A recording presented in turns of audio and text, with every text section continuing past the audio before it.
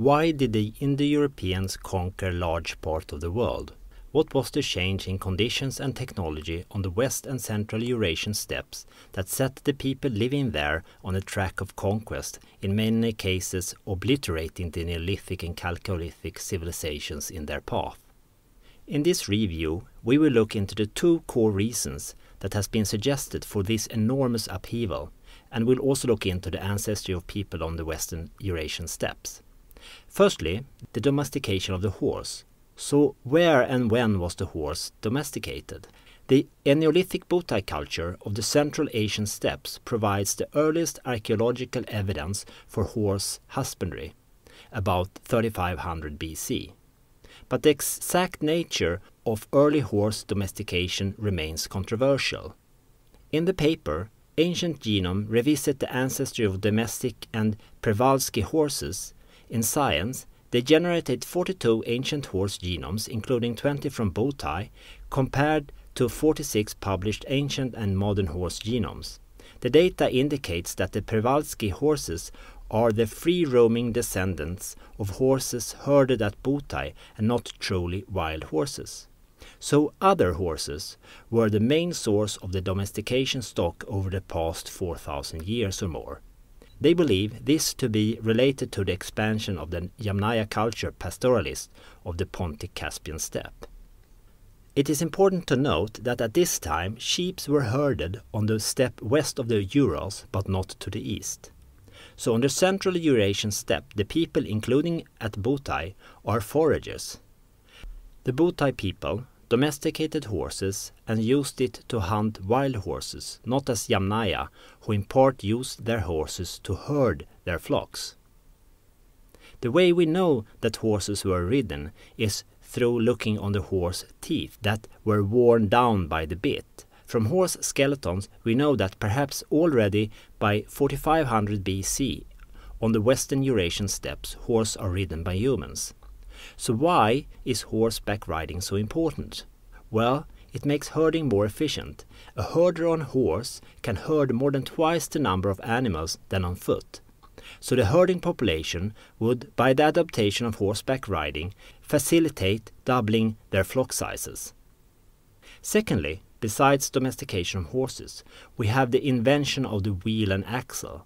That is the wagon that revolutionized the way people lived on the steppe. The first archaeological records of a wagon are from around 3500 BC. And then this invasion spread fast throughout West Eurasia. The first presence of wagons from the Pontic steppe were from about 3100 BC. Okay, so first we have the horse domestication, at least about 3500 BC. And with horses comes herding, scouting, long-distance raiding. And then we have the invention of the wagon that revolutionizes steppe economies. Wagons were heavy bulk transport. Prior to the wagon, all archaeological sites on the steppe are along the rivers. With wagons and the horse, people move out onto the steppe itself. This is the formation of the Yamnaya culture.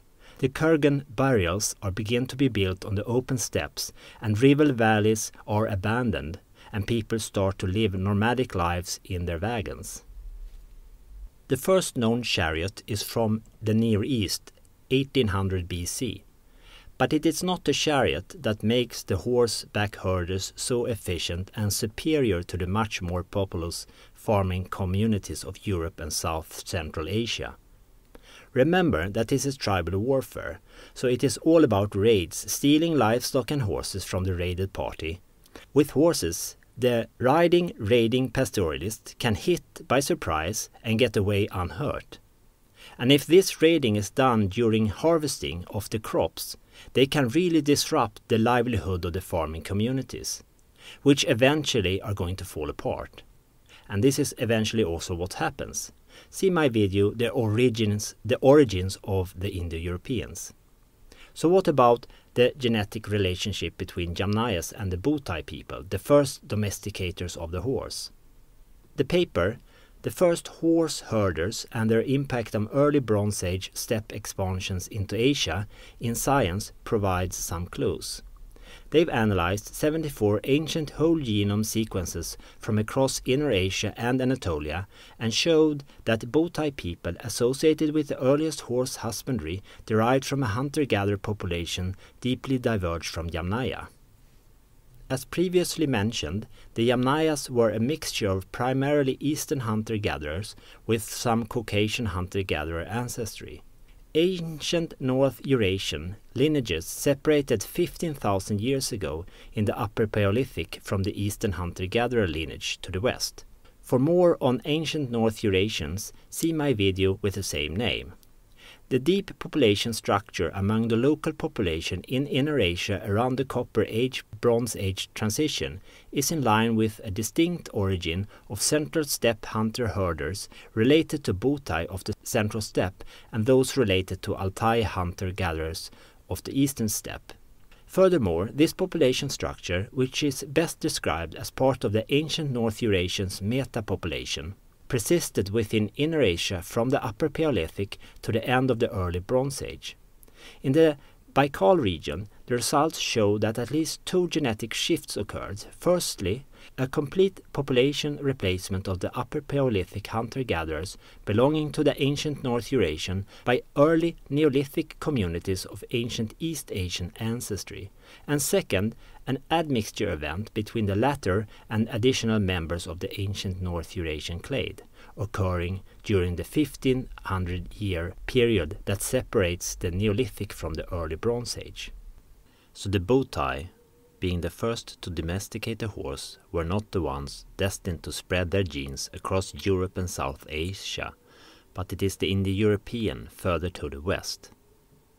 And this is done in several stages. First, early Bronze Age steppe pastoralists, the Yamnaya, expand both to the east and west, forming the corded ware complex and Afanasievo archaeological cultures, both carrying substantial amounts of Eastern and Caucasus hunter-gatherer ancestry. And from there, in the late Bronze Age, Sintashta and Andropovo are formed, that besides the mentioned Eastern and Caucasus hunter-gatherer ancestry, can be distinguished by a genetic component acquired through admixture with European Neolithic farmers during the formation of the corded ware complex, reflecting a secondary push from Europe to east through the forest steppe zone that eventually reaches India. And all of this is facilitated by animal husbandry, the domestication of the horse, and the invention of the wheel and wagon. That is all for today. Thank you for listening. Till next time, I wish you all the best.